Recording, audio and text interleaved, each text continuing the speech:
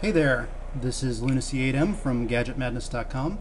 We're taking a closer look at the Folding at Home application. Posted a video review earlier today of Folding at Home when it first came out. I've been playing with it a little bit, and a few little extra things you can do with the application. The left stick on the PS3 6-axis controller will control movement of the globe. So if you wanted to rotate the globe, push it to the right, it'll go to the right. You want to rotate to the left, push to the left, and so forth. If you'd like to zoom in, you can push up on the right stick, and we can zoom in. There are quite a few more little yellow dots showing than there were this morning, which is pretty cool. And you can zoom out by pulling back on the right stick. One of the things I mentioned in my previous video is box mode. Wasn't quite sure what that was for.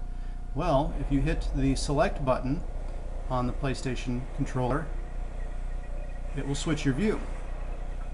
You hit select twice and you get this really nifty looking view of the DNA globule, and you can also rotate this with your left analog stick, and you can zoom in and out with the right.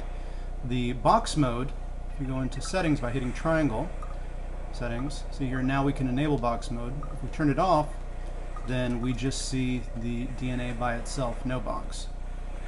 And it can rotate, makes an interesting jiggly noise. Let's go ahead and turn box mode back on.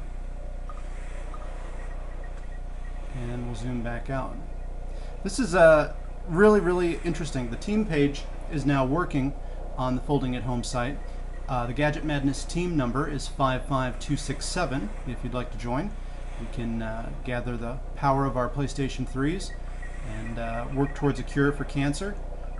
Pretty exciting stuff. Can't wait to see what add-ons or what future enhancements of Folding at Home are going to have.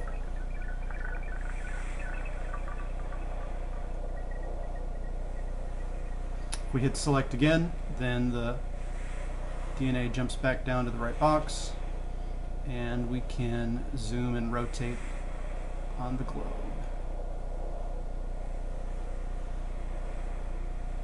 Very cool.